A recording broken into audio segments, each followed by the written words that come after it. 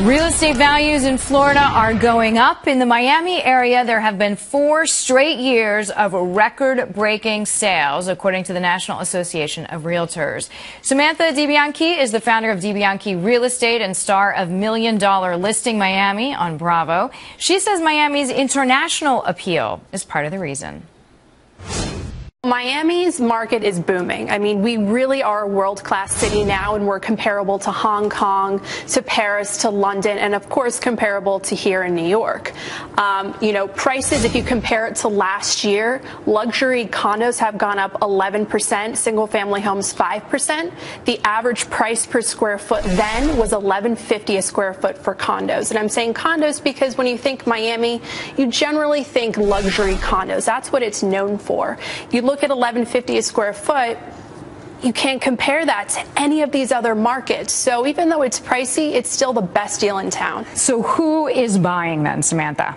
Well, when you think Miami, a lot of times you think Latin American. And generally, that's what it used to be majority of. But now we're seeing a lot of Russians, Europeans, the Chinese. We're seeing all of the buyers that all these other major markets have seen. They're all, again, coming to Miami, and they're buying big. Okay, so numerous different nationalities. In other words, not just the Latin invasion. Right. What kinds of buyers, what kinds of jobs do they do? I mean, are you seeing finance people? Are you seeing tech people? Is it a mix? It is a mix. It's finance, it's tech, it's entrepreneurs. You have a lot of people just wanting to put their money into Miami. And again, you compare price per square foot, we are by far the best deal in town. And again, when you compare the area, I mean, when I got here, I was wearing my little sundress, and I had no idea I was walking into kind of a very cooler temperature. Exactly. Whereas, the average temperature in Miami is 74 degrees. So, Samantha, has any of what we're talking about, whether it's who's buying, which sectors they work in, which countries they come from, has any of that noticeably changed in the past 2 years? I heard you say it's no longer about Latins, but when you talk about finance, tech,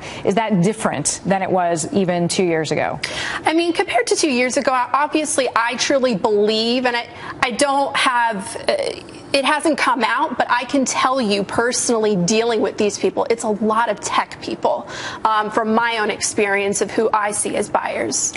What has it been like? We know you are a star of the $1 Million Listing Miami on Bravo. What has it been like to participate in that? Insane.